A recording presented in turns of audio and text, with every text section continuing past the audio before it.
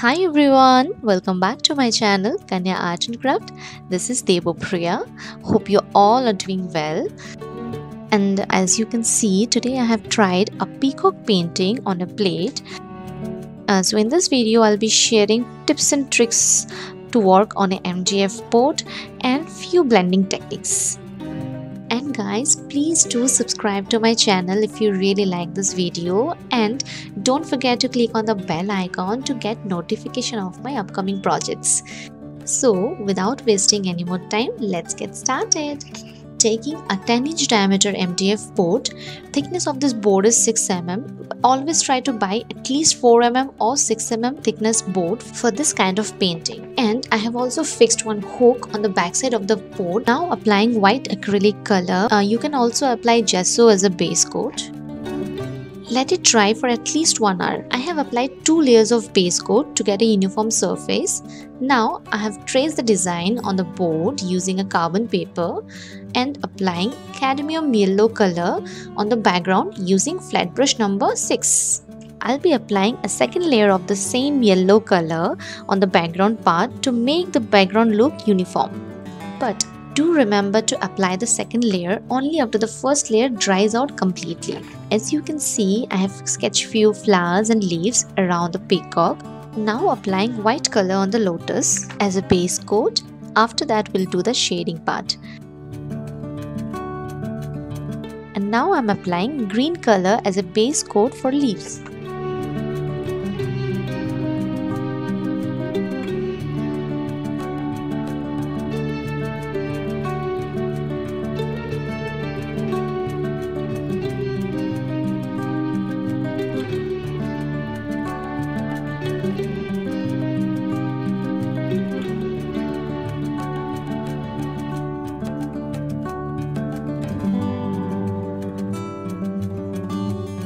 I will be applying 2 layers of the same color on all the parts to make it look uniform. Applying cerulean blue.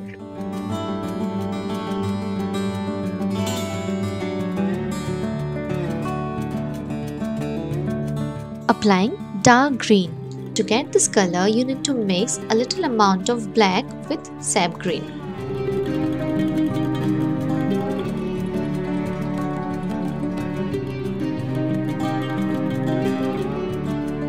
Now applying orange color.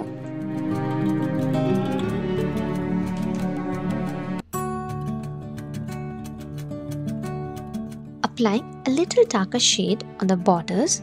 I have added a little amount of black color with the green to make it little darker, and using the same green color for shading.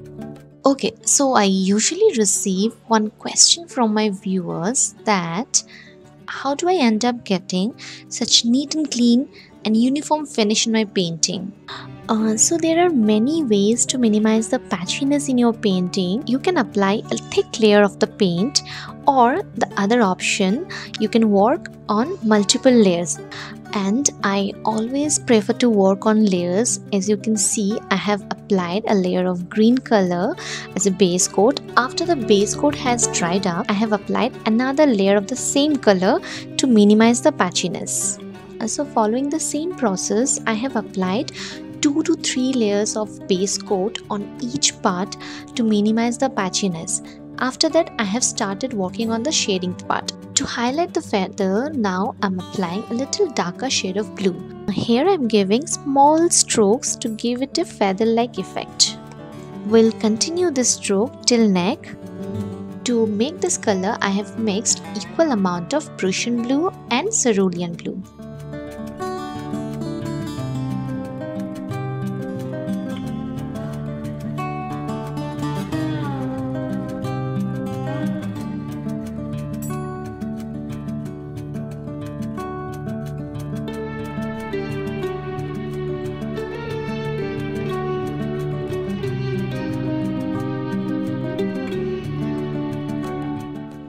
Now applying few strokes with a darker shade of orange to highlight the feather.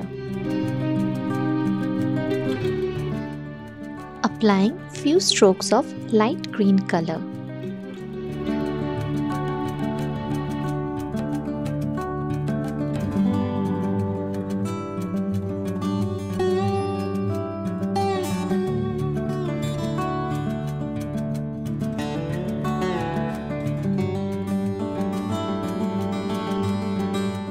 have noticed, I have applied a few strokes of darker shade from the bottom line.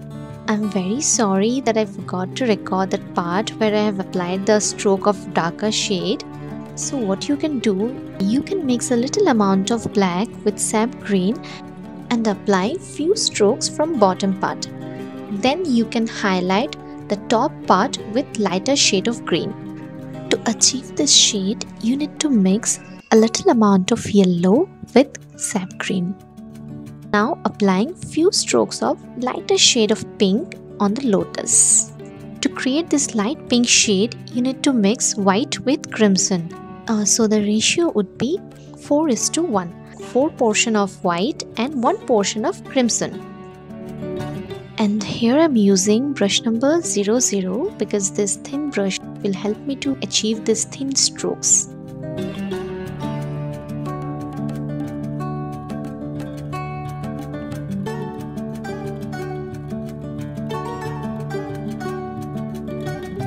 Okay, so this is my first layer of pink. After that, I'll also apply another layer of dark pink to highlight the lotus.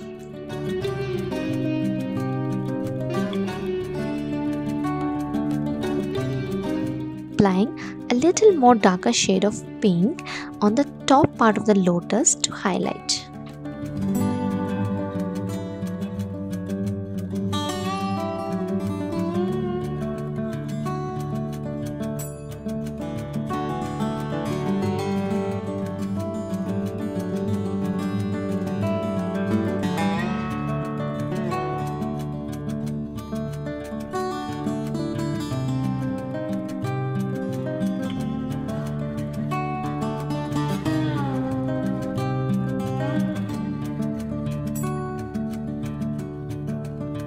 Using white glass marker to draw few more designs.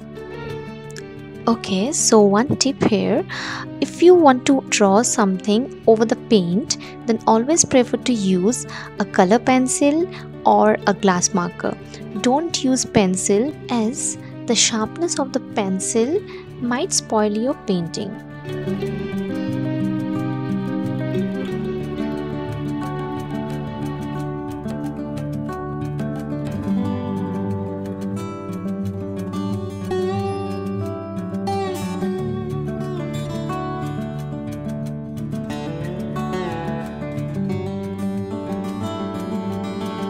Applying pearl metallic gold color on the border.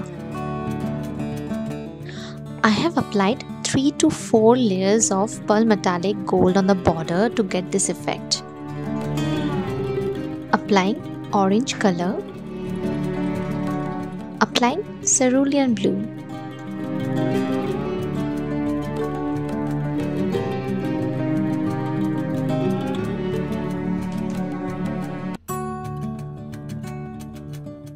Applying grey color and blending the color using a wet brush. I have mixed white and black to get this color. Draw small zigzag lines using darker shade of grey like this.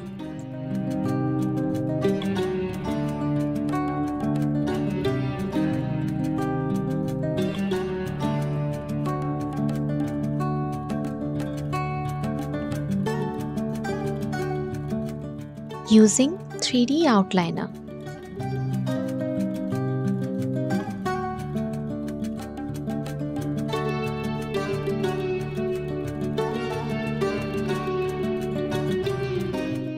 Using dot painting tool to apply small dots. You can also use toothpick or the back end of your brush to apply such kind of dots. And this is how it looks.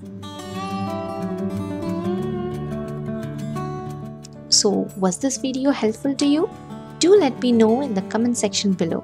And if you haven't subscribed my channel yet, then please do subscribe to my channel and press on the bell icon to get notification of my upcoming projects. And if you're recreating this painting, then don't forget to share with me in my Instagram page. Till then, stay safe and have a nice day. Bye-bye.